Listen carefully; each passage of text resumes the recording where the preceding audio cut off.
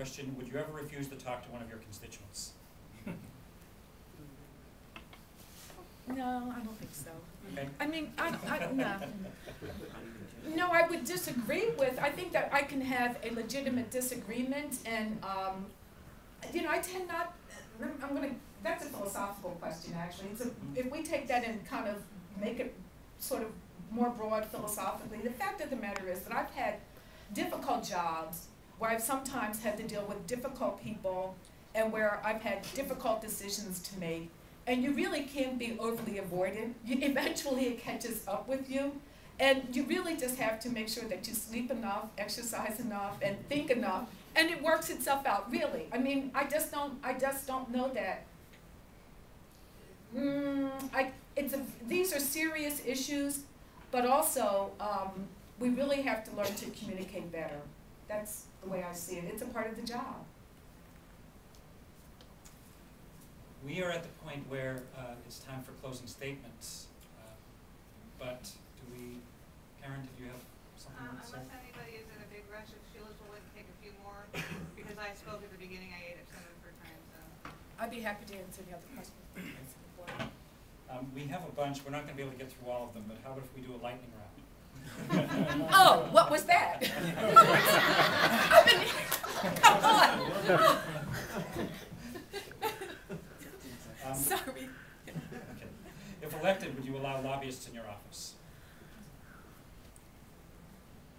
I didn't know you could keep them out. I mean, you know, here's the thing. I mean, I think that the answer is that some lobbyists are very smart, and you want to hear kind of probably what they say.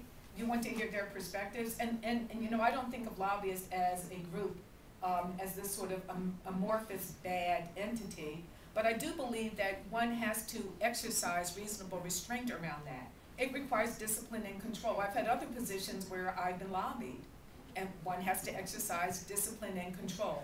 That's the way I feel about that.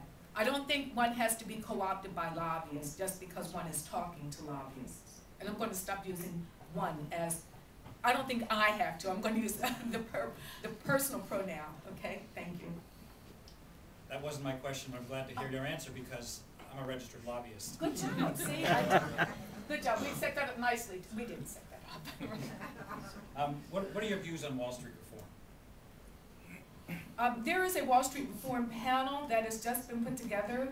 Looking more closely at that, I'm not feeling comfortable enough talking about it in great detail because I haven't studied the particulars of it. I think Wall Street reform is necessary. You know, when I worked at FIA, I was sort of close to some of the Wall Street investment banking concerns, and we had derivatives and such, so I know a little bit about the way the market works, a bit. And I understand, enough to be dangerous perhaps, but I understand some of the nuances of the market, and the fact of the matter is that the market was out of control. There were not enough regulatory